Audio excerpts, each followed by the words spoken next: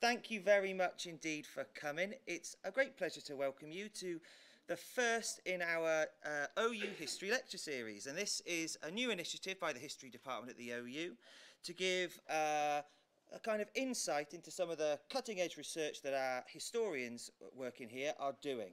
But also we've chosen the topics to have some resonance with contemporary events. And I think you'll probably agree that we've really hit the nail on the head this time. I had a word with the Cabinet Office in December and they pulled the vote for us, which was very accommodating, rescheduled it just when we wanted. Very kind of them. So I'll introduce Luke in just a moment, but just to say that this is also being streamed out live on the interweb. So there'll be questions afterwards. The procedure, if you're watching live and you'd like to send a question in, is to send it to the email address, which is next to the kind of the video window, but I'll give it to you again just in case. It's FASS-history-lectures@open.ac.uk. So please feel free to send your questions in if you're watching online. If you're in the room, the procedure is to put your hand up. I hope that's not too technical for everybody. So with no more ado, it's my very great pleasure to introduce my friend and colleague, Luc-Andre Brunet, who is a lecturer in the history of 20th century Europe. And Luc is going to be talking to us today with Europe, but not of it, why Britain joined the European community. Over to you, Luc. Great, thanks very much, Richard, for the introduction. And hello, and thank you to all of you who are joining us today in Milton Keynes, and to those of you who are joining us online. So I'm delighted to be giving the first lecture in this series, which is organized by Richard, and part of the events to mark the 50th anniversary of the Open University. And as Richard mentioned, I think the subject of tonight's lecture could hardly be more topical. As you know, this evening, just after this lecture, I think, the House of Commons, the MPs will be voting on the proposed deal of Theresa May on the terms of Brexit. Now, given that the future relationship of Britain with Europe could well change quite significantly by the end of the evening, I think I'll refrain from commenting too specifically on the Brexit deal currently being debated in Westminster, and any musings on the imminent future of Britain's relations with the European Union. So instead, this evening, I'd like to focus on Britain's initial relationship with the forerunner to the European Union, namely the European Community, and before that, the European Coal and Steel Community. And I'm interested especially in exploring a specific puzzle around Britain and Europe. So when the European Community was first set up in the 1950s, Britain was invited to join as a founding member, but the British government decided against it. So the European Community was set up in 1958, but within barely 3 years, by 1961, the British government had come to the opposite conclusion, that it should belatedly seek membership in the European Community. Now, this was a dramatic U-turn in British policy, and one whose consequences we're still grappling with today. So in today's lecture, I'd like to delve into this, and I'd like to look at two related questions in particular. So first, why did Britain decide to not join the European Community in the 1950s? And then second, why did the British government reverse this decision by 1961 and apply to join so soon after the community was set up? Now, before we dig into these two questions, I think it would be useful to contextualize this discussion just with a very quick overview of the history of European integration since the end of the Second World War. So for that, we go back to May 1950, when the French government proposed the so-called Schuman Plan.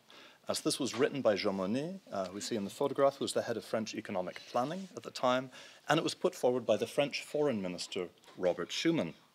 And the idea, effectively, was to pool the coal and steel industries of several countries of Western Europe, really whoever was willing to sign up, and that these industries would be placed under the authority of a supranational body known as the High Authority of the Coal and Steel Community.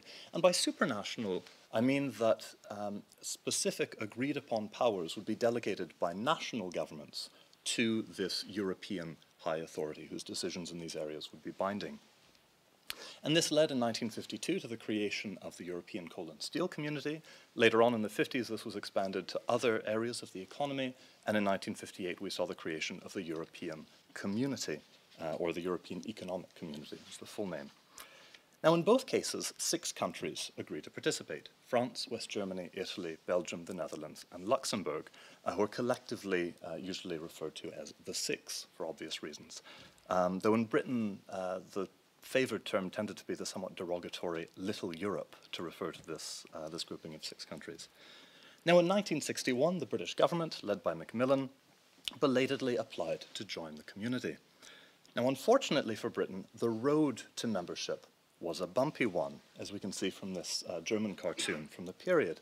Now, in 1963, the French President Charles de Gaulle, pictured here with Macmillan, vetoed the first British application to join. 4 years later, Harold Wilson and his Labour government applied to join yet again, and once more the French stalled that application. In 1970, the Conservative government, led by Heath, applied yet again, or reactivated that 67 application, which finally was successful, and Britain joined the European Community in January 1973, along with the Republic of Ireland and Denmark. Finally, 20 years after this, in 1993, the European Community became the European Union, of which Britain is, for the moment, still a member. So this gives us a potted history of the process of European integration over the past few decades, and this is hopefully should serve to contextualize our discussion. And specifically, it allows us to tackle the question, so why did the British government choose to not participate in the coal and steel community and then the European community? Well, the traditional explanation in much of the historiography is that this was a catastrophic choice by the government led by Clement Attlee. So it's argued that Britain overestimated its strength following its victory in the Second World War and believed that Britain remained one of the big 3 alongside the United States and the Soviet Union. The British government's also criticised for effectively favouring its empire, even as it crumbled around them in the years after the Second World War, over cooperation with their closest European neighbours, who were in the midst of an economic boom at the time. So to use a phrase coined by the Conservative politician Anthony Nutting, Britain missed the bus by not joining in the 1950s.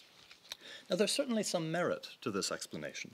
And in hindsight, the British decision not to join the European community at its creation meant that Britain missed the opportunity to decisively shape Europe's first institutions during this time. And the UK, had it joined in the 1950s, might well have emerged as the leader of this bloc of 6 or 7 or potentially even more European powers, which Britain might have been able to use to further bolster its position as a great power on the world stage. But rather than retrospectively dismiss this decision as a missed opportunity, I think it's more interesting to go back and try and understand why the British government at this time made this decision based on the information available to it at the time.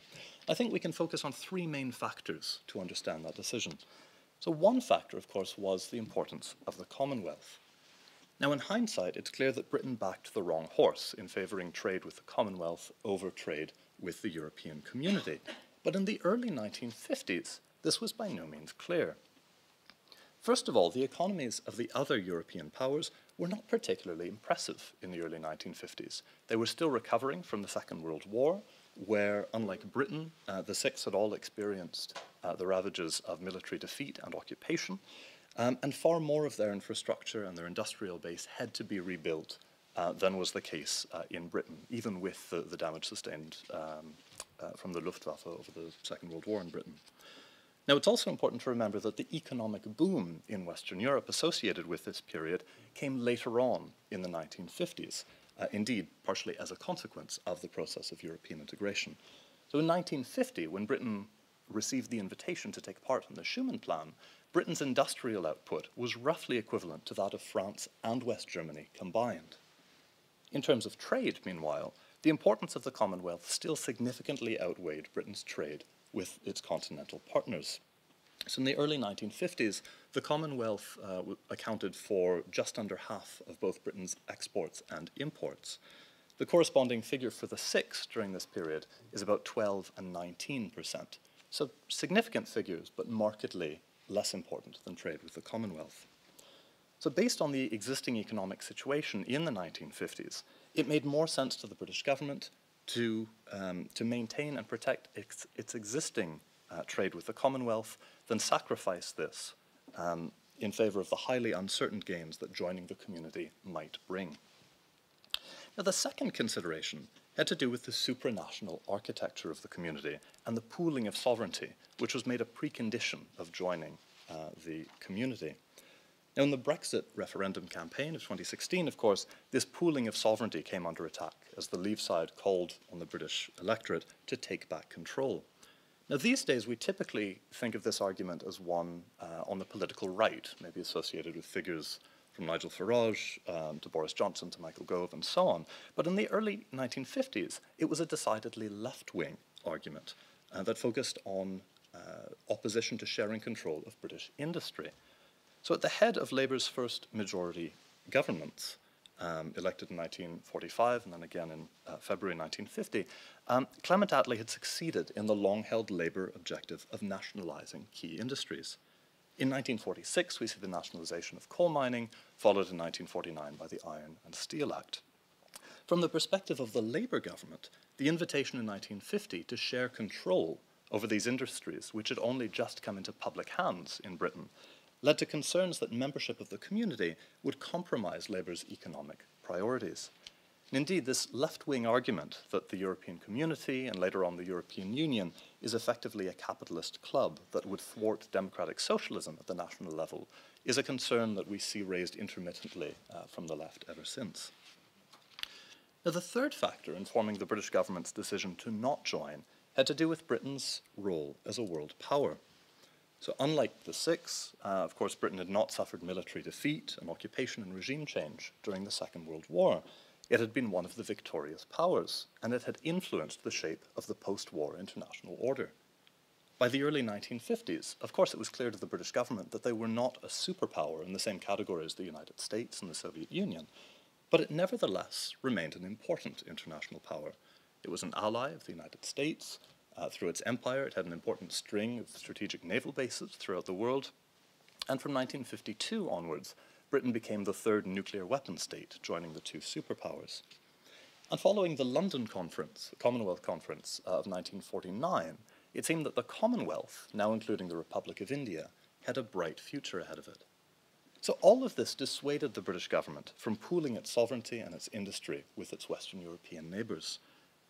And it's also important to remember that this idea of Britain with its Commonwealth and Empire as being separate from the rest of Europe was certainly not a uniquely British view. Jean Monnet, for example, the brains behind the European Coal and Steel Community and the Schuman Plan, had suggested in the 1940s that alongside the United States and the Soviet Union, that a united Europe could stand as an important international player on the world scene. But alongside these three, he identified a fourth player, namely Britain with its Commonwealth and Empire, which Monnet acknowledged was distinct from a united Europe founded mainly on a Franco-German axis. De Gaulle's veto of Britain's application in 1963 was also justified, at least partially, on the grounds that, in his view, Britain was not fully European. So to sum up, while the British decision to not join the European community meant that the UK missed its chance to shape the first European institutions in a way that may have been more to Britain's liking, this decision was not simply the result of delusions of grandeur in the aftermath of the Second World War. Rather, based on the situation as it appeared to decision-makers in Britain in the early 1950s, it was a perfectly rational policy on its own terms, and the government concluded that the national interest would be best served by not joining the community. The problem, however, is that the conditions that informed this decision deteriorated rapidly in the years following. So while Commonwealth trade had been far more important for the British economy than trade with the rest of the Europe in the early 1950s, this was no longer the case by the early 1960s. So in 1950, for example, the year of the Schuman Declaration, the Commonwealth took roughly half of Britain's exports. By 1960, just 10 years later, this figure had fallen to 30%. Moreover, the members of the European community were enjoying a sustained economic boom, outpacing Britain in economic growth year after year. And as a result, by the early 1960s, Britain was now doing more trade with the 6 members of the European Community than it was with its Commonwealth.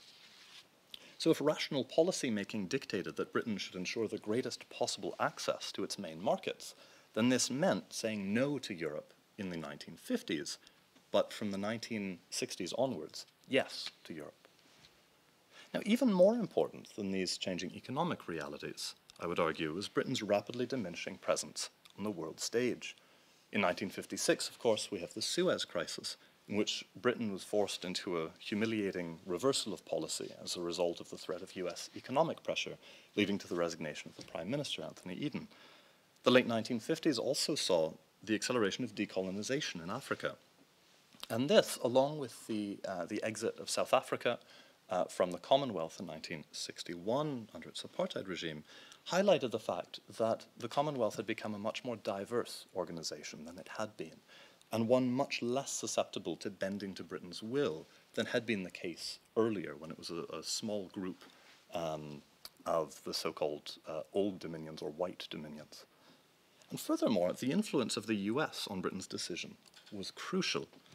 So successive American administrations had supported and encouraged the European integration process led by France from the early 1950s onwards, and were consistently supportive of Britain applying to join the European community.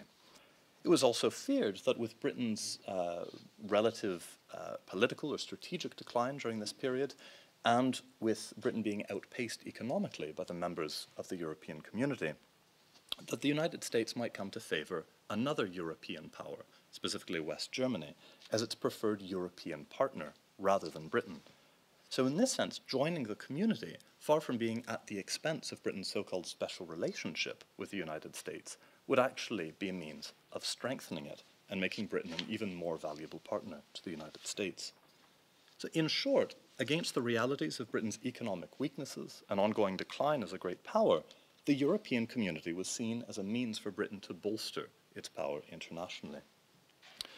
Curiously, despite Britain's weakening position, the Macmillan government never really doubted that Britain would be able to set the terms on which it would join the European community.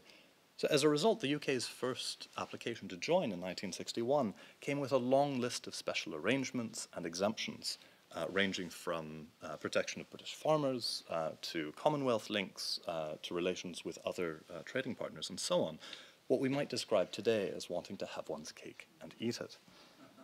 The rejection of this application in 1963 was perhaps predictable, and only when Britain reapplied, largely on the community's terms rather than trying to set the terms itself, was Britain ultimately successful.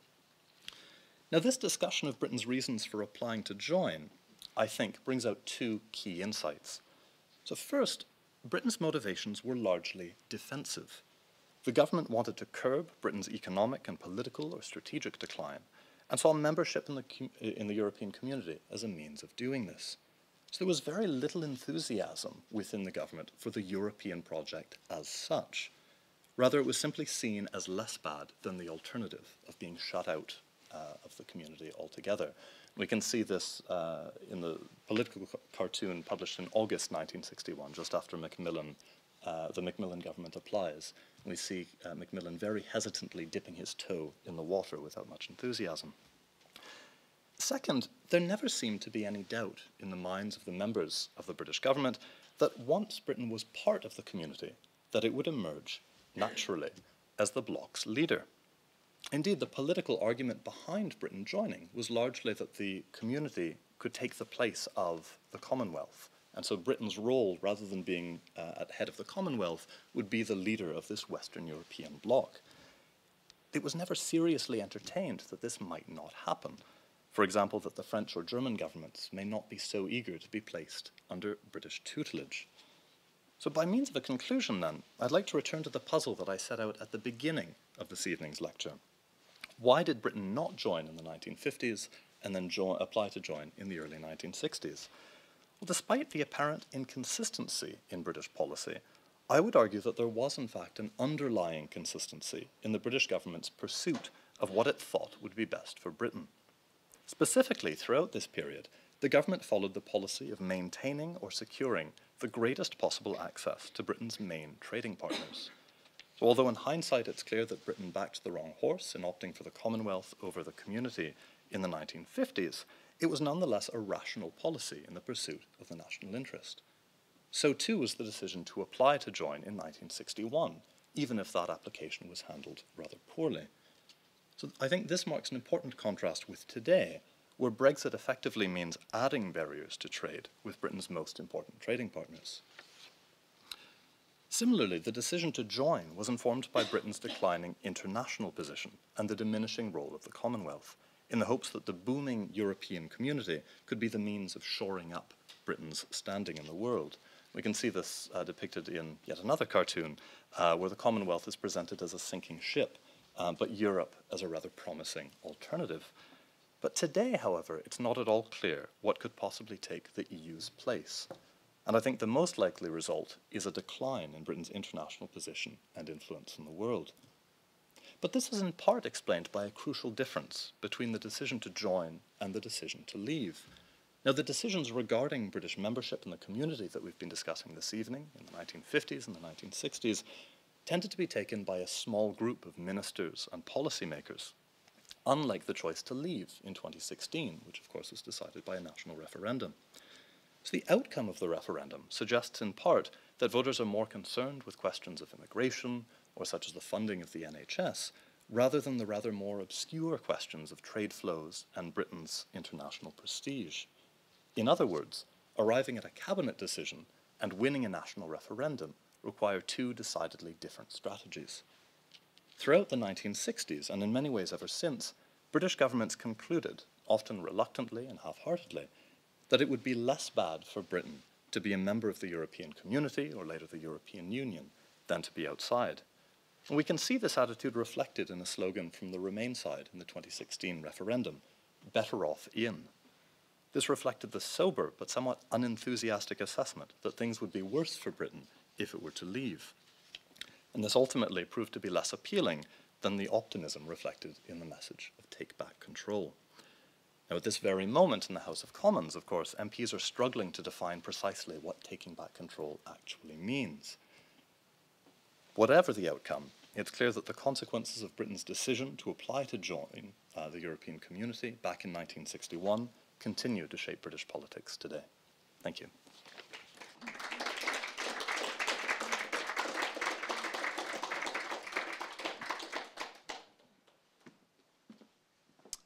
Okay, thank you, Luke, for a fascinating talk, which provides some really useful historical context, I think, ahead of tonight's vote in Parliament. So it's just a reminder to people at home, if you have any questions, you can email them. Richard will be manning the email and looking out for questions from people at home. In the meantime, though, I'll be taking some questions from people in the room. So do we have any questions to kick things off? Yes. Oh, sorry. Okay, a couple of points. When the ECSC was set up, the whole idea of that was to combine the steel industries of France and Germany, because it's very difficult to go to war if you didn't control your own steel industry. But obviously Britain must have rejected that idea for whatever reason. The second point, I can't think. Can you answer that bit as the first point? Sure. Shall I take? Shall I do that? Great. So, right, you're absolutely right. And so, in the Schuman Declaration, Robert Schuman highlighted the symbolic nature of coal and steel, saying that these were the necessary industries to wage war, and that by pooling them, it would make war not only unthinkable but materially impossible. So I think at the heart of it, the Schuman Plan was effectively a French proposal focused squarely on Western Germany, and there were all sorts of other reasons behind France's strategy for dealing with Germany at that time to explain why that was the case. But it was also open to all countries in Western Europe. Italy joined largely for other reasons, so for both West Germany and Italy. Part of the appeal was that, of course, they had been the Axis powers in the Second World War. They remained, to differing degrees, sort of international pariahs on the world stage, whereas by joining, it was that they were able to be rehabilitated effectively and stand as equals to France. For a country like the Netherlands, for example, they didn't really have much of either a steel or a coal industry, but they found that it would be politically advantageous to join. So I think you're right that it was founded primarily on this question of ensuring Franco-German peace in the post-war era, but it was certainly open to Britain, and it might well have joined as the other four countries chose to. And the second point, if you don't mind, as a young teenager, I can remember going round the streets with posters of Edward Heath, etc., extolling the virtues of the EEC as it was then. And if you looked into it, you knew that the whole point of the EEC was, in the end, a United States of Europe, which I thoroughly agree with. You've never heard this extolled during the debates, and you certainly hear very little about that now, because personally, I don't think the British people have ever been truly European. Right, so I think that you've touched on a really important debate, not only within Britain, but I think across every member state of the European Union today, which is how federalist should the European project be? Is the ultimate aim to create more or less a single political entity, as the United States of Europe, or is it rather much more effective cooperation, economic efficiency, and so on? And I think even amongst historians there's an important debate of, well, was the European coal and steel community really primarily motivated by this idea of the first, kind of the founding step of what would ultimately become the United States of Europe, or was it purely about national self-interest of the countries that joined?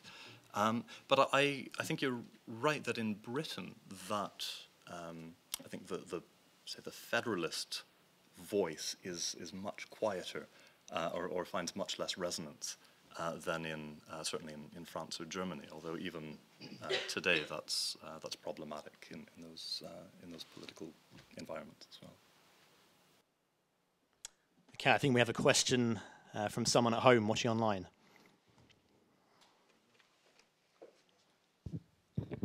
Okay, Stuart is asking whether Luke would like to say anything about the impact of EFTA on the 1961 decision to apply for membership. Would you like to say something about that, Luke? I would. Thank you, Stuart and Richard, for that question. Yeah, so one thing I should say, it was in a draft version of this talk, which ended up being an hour long. So in the 20-minute version, EFTA got cut out, unfortunately. But yes, so in the mid-1950s, after the European Community was set up, Britain tried to create its own free trade bloc, the European Free Trade Area, or EFTA, with the members of Scandinavia, Switzerland, and slightly controversially, the pseudo-fascist regime in Portugal. And this was meant really as an alternative to the European Community. But in the end, it didn't really succeed for a number of reasons. But it was never envisioned as anything more than simply a free trade area, unlike the European Community, which had this supranational element which set it apart. And so I'd mentioned that the UK had wanted a number of exemptions when it applied to join the European Community in 1961. Among these was that it wanted to keep all of its privileged economic relations with its partners in EFTA, and the European Community effectively said no. But by the early 1960s, even Britain had abandoned hopes that EFTA would amount to a real alternative to the European Community. So I think it shows that Britain was engaged with its European neighbours, if not necessarily with the six, with the seven, as the EFTA was known, but ultimately that Britain was unsuccessful in mounting a challenge to the European Community. Do we have any more questions in the audience? Yeah, Annika. Can I first of all thank you very much for a really interesting talk. I certainly would have been happy to listen to the hour-long version. I think you did really well to condense that into 20 really interesting minutes, and I just wish that both the people at Westminster and indeed everybody who turned out for the referendum knew a little bit about this background, because it seems so striking, particularly a lot of the parallels. You talked about having your cake and eating it, and the idea that the Macmillan government went into these negotiations thinking we can really make demands. We're so impressive, and clearly the same thing's happening now, and it's not really necessarily the case. So I think it's really food for thought. But I wondered whether, at the time that these negotiations or these decisions were made, rather than the negotiations, which follow the decision that's being made, yes, we will go in, whether anyone gave any thought to how one would possibly in future get out, as is clearly where we are now. I just, did anyone think ahead? What if it doesn't work out? What if actually eventually, there will be other trading partners, even more promising, which is of course one of the arguments we're hearing. Did anyone think ahead? It's a very good question. I'm inclined to say that it wasn't really top of mind. I think the idea was, well, how do we protect as much as of what we already have in terms of links with the Commonwealth and so on, and sort of have all of those advantages and the advantages of community membership. And then I think the idea was that if Britain couldn't get a good enough deal, that it could simply walk away and rely on the Commonwealth. I don't, to my knowledge, there wasn't any sort of escape hatch built in to that strategy. But when Britain finally does join, of course, in 1973, the first thing that they do, rather than try to emerge as the leader of the bloc or fit in as good Europeans, is that they immediately try to renegotiate all the things that they had just agreed to get in.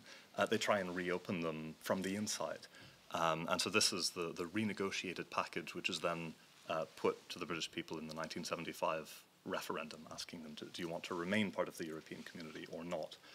Which, of course, had a very different outcome from the 2016 referendum. And one more question over here. I was just curious to know, in terms of what people expected at the time we joined, how far did they expect the European community to have control over not just our trade, but other aspects of life, our legislation and immigration? And what was the expectation in terms of how far we would give up control to Europe? So that's a good question. I think, so initially, I think there wasn't much in the way of fears of this spilling over into other areas, because it was a gradual process. And I think the idea was that Britain, as a member, would be able to put a brake on certain sort of the more federalist tendencies with which the British government might be less comfortable. And we see this particularly, say, during the Thatcher period and the negotiation of the single market and so on. And actually, as touching on migration, initially the British fears were that with the greater freedom of movement of people, that the issue wouldn't be migration into the UK, it would actually be migration out, as all these Britons fled Britain with its economic problems and instead stampeded to the dynamic economies of France and Germany and so on. So it, and certainly in the 1975 referendum, for example, migration didn't feature at all. Food prices did, but migration was virtually absent. We've got one more question from someone at home. Do you, Richard? Thanks, Neil. Okay, so Malcolm is asking, and this is a tough one for you, Luke, so gird your loins.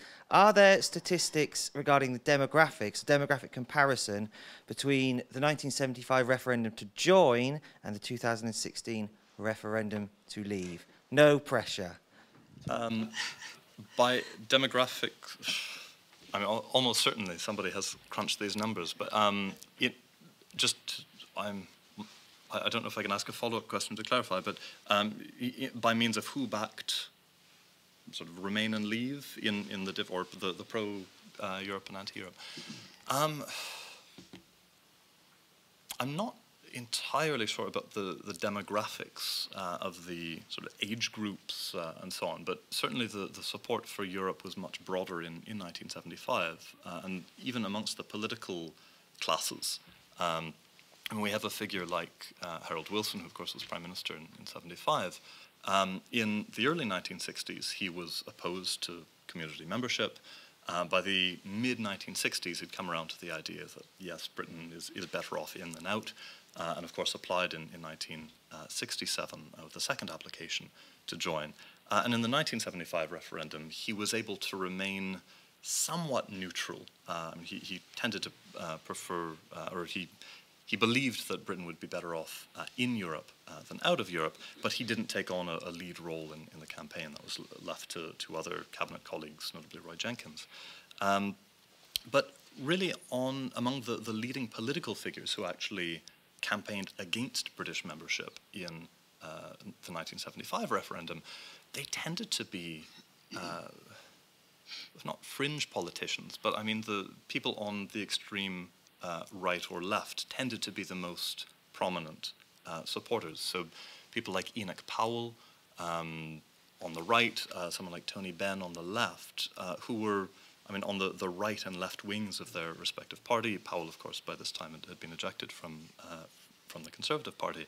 I think the only newspaper backing the anti-European side in the 1975 campaign was the Morning Star, on the grounds that it didn't really suit the communist agenda to have a strong European community, whereas the Daily Mail, the Telegraph, and so on were all fully in favour of Europe.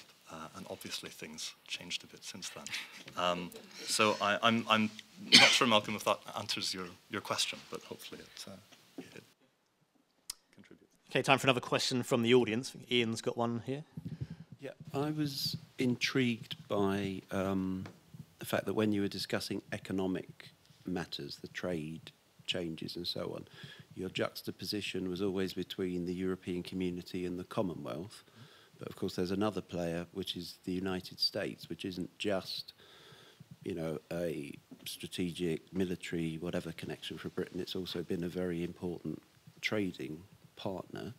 And I think I'm right in saying, off the top of my head, that even now remains the largest, by individual country, remains the largest single trading relationship with Britain, and certainly in terms of investment relationships, I think is significantly the largest. So I wonder if it's quite as clear-cut as you were sort of making out that, you know, in the 1950s it was self-evidently the national interest that the Commonwealth was the way to go, and by the 1960s, you know, kind of things have flipped. In the sense that there's always been this additional thread about Britain's relationship with the United States, which happens on a kind of multi-level, including economic. Yeah, no, I think that's an excellent point, and something that I would have happily gotten into in the lectures. I'm glad we're able to address it here. Yeah, so of course the US is a crucial partner economically, but also militarily, politically, and so on of the UK throughout this time.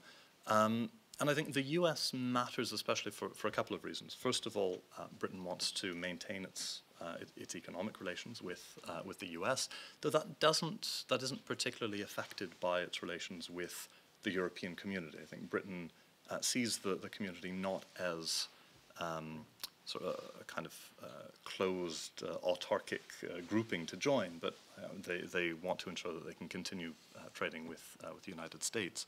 And also it's important to note that the United States in this period is partially responsible for the declining trade relations between Britain and the Commonwealth, because the US in the post-war period is eating into traditionally British zones throughout the Commonwealth.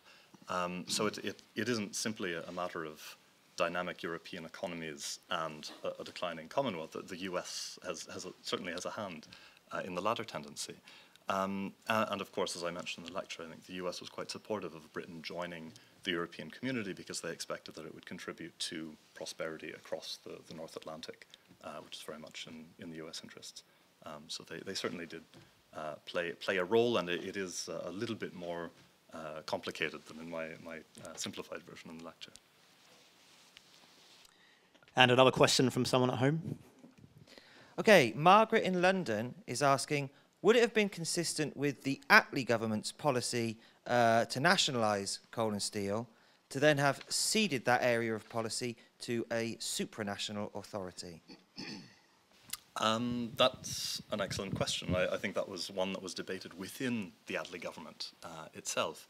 And the Attlee government came to the conclusion that, that no, having finally brought control of these strategic industries into public hands, that it couldn't really surrender it to a supranational body. A key part of that objection, which I didn't get into in the lecture, had to do with the issue of democratic accountability and representation.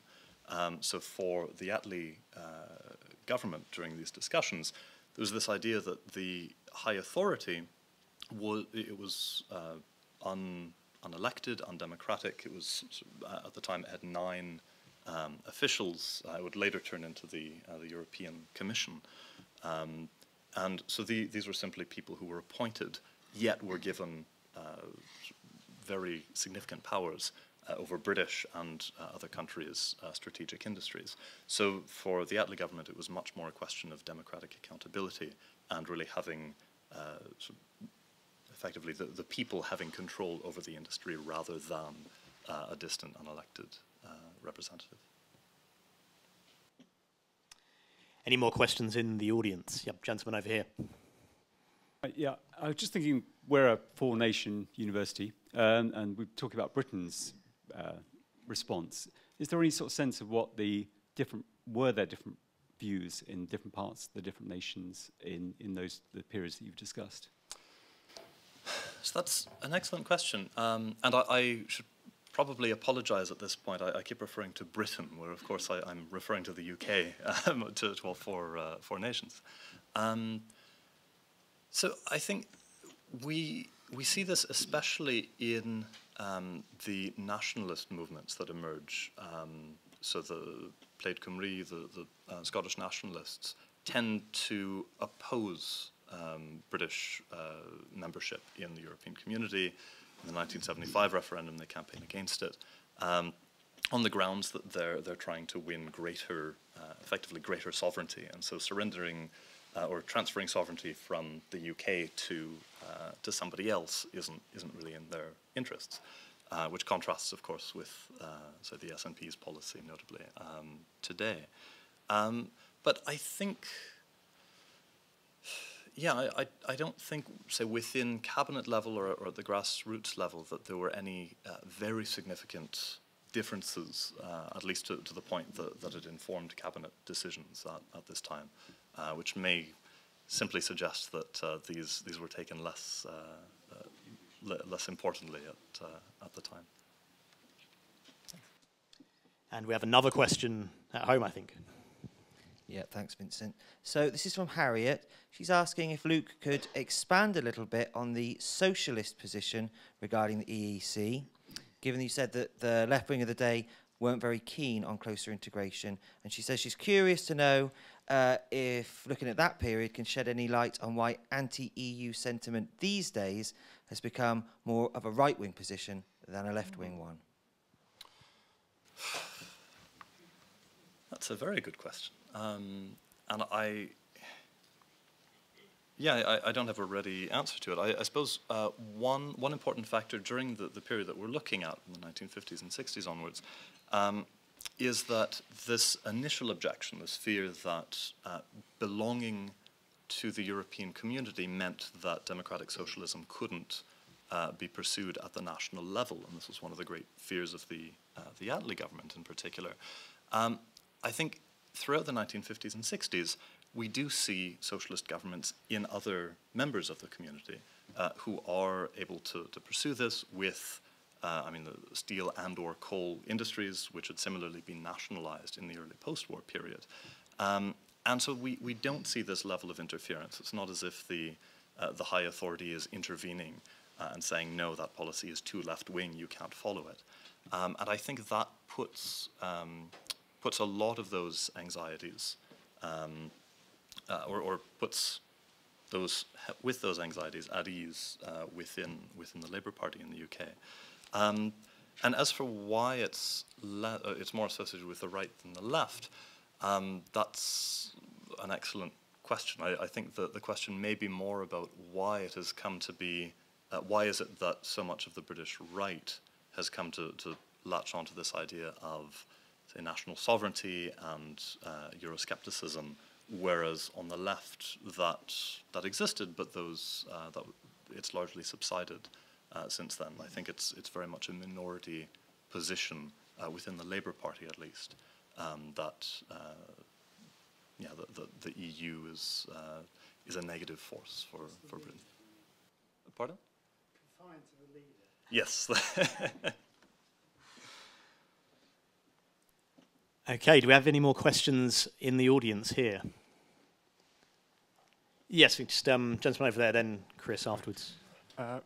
My question is in two halves, and I say from a Leave point of view and from a Remain point of view, what would you say is the main lesson from history for both sides? One pro-Leave and one pro-Remain.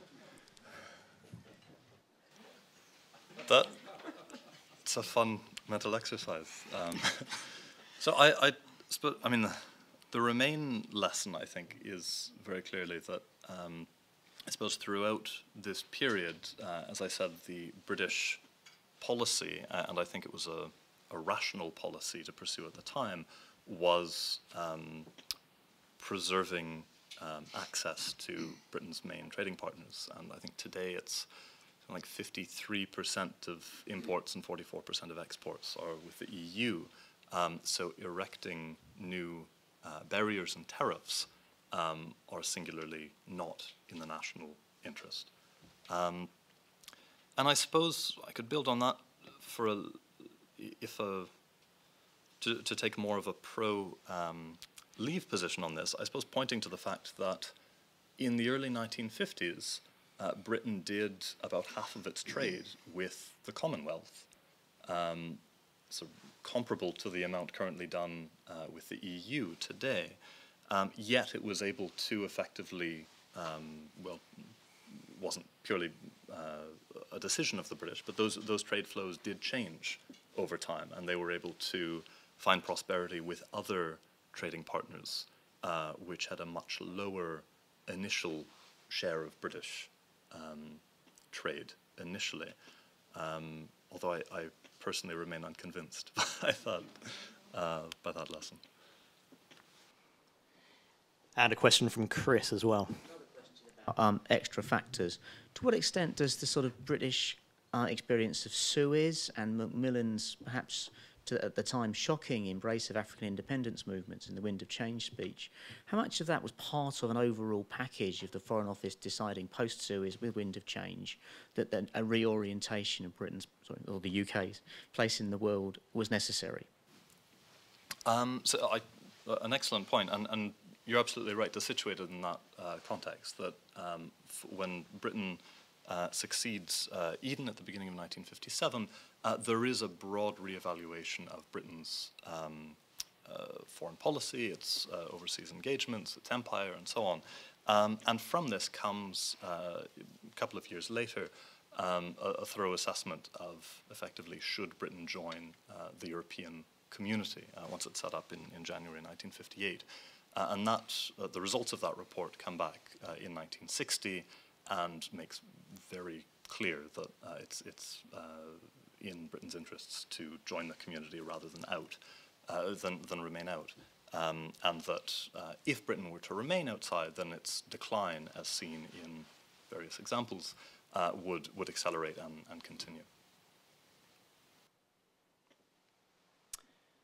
Do we have any more questions in the audience here? We've got a few more minutes left. Yes, Neil.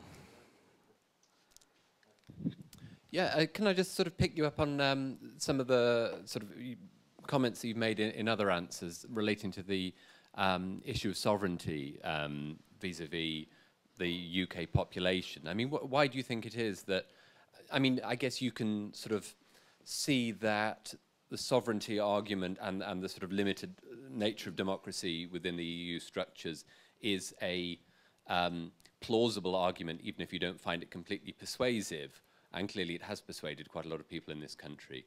I mean, why do you think, though, that has been so much more persuasive to the UK population than it has to the 27 other populations of the EU? That's a very good question.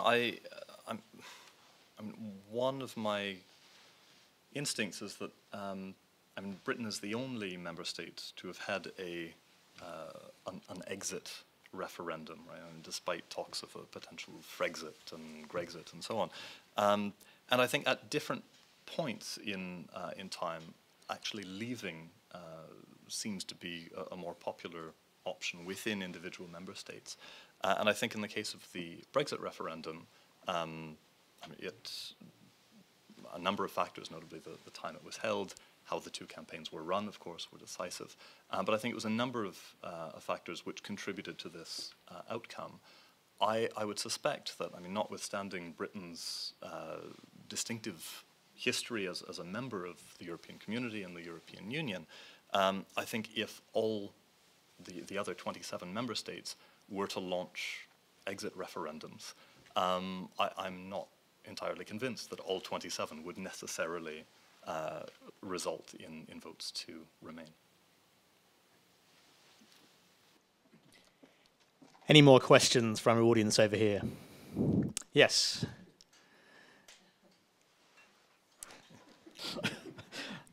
It's more of a comment, really.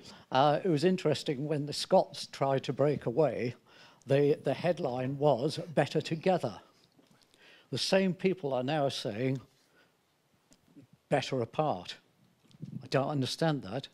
But another thing I don't understand, a lady behind me, I don't know who it was talking about handing over this, that and the other from our country to them. People don't seem to realise that we are them. We are part of the European Union at the moment. Hopefully we'll never leave. But it's always to them. It's never explained that we are them. So it's I think there are a number of sort of long-term understandings of what Europe is that have evolved over the years in Britain, such as that Europe is over there and we're over here and we send money over there and so on. That in some cases were encouraged and indulged by politicians for various reasons over the years, and that all contributed to the referendum result in 2016. Catherine, we've got time for one quick question from Annika before we wrap up. Thanks. Well, it's possibly also just a comment, but I'm just struck by the importance of the Second World War in all of this and how differently it impacted on this country and on continental countries. And I think we talked earlier about learning lessons from history, or in this case, I think forgetting lessons from history. And it just seems so much easier in this country to forget about the Second World War, whereas that is pretty much still impossible to do in France or in Germany. So I think it is how Britain relates to its continental neighbours and how it relates to the history of the 20th century that's important here. And it is just fundamentally very different. Absolutely. And just a comment on that comment, really. But it certainly when I was preparing for this lecture, I didn't explain, but the quotation, of course, with Europe, but not of it, it comes from Churchill. And I was doing a search around that. And there seems to be a whole cottage industry of people arguing and placing op-eds in various newspapers in the UK, arguing what would Churchill have thought about Brexit. And I mean, you can read these by the meter, and various arguments about how Churchill, of course, would have backed Remain, he would have backed no-deal Brexit and everything in between. So, yeah, I think obviously that's an oversimplification of the role of the Second World War. But in terms of learning the lessons from history, I think you can look at the same historical figure and draw radically different and mutually exclusive lessons from it. Okay, I think we're going to have to leave it there. I know Richard has an announcement now about our next lecture in the series, so I'll hand over to Richard again to finish for today. Thank you, Vincent. Yeah, I think we've grilled Luke enough. Luke, I've booked you an appointment tomorrow morning with the OU Counselling Service. Okay, make sure you're there punctually. Yes, thank you all for coming again. Our next lecture is on the 6th of February, I believe. It is Making This Realm of England an Empire, the Tudors in Europe. And my colleague down there, Neil Younger, will be delivering it. Can I ask you to show your appreciation for Luke one last time? He's done a great job. Cheers.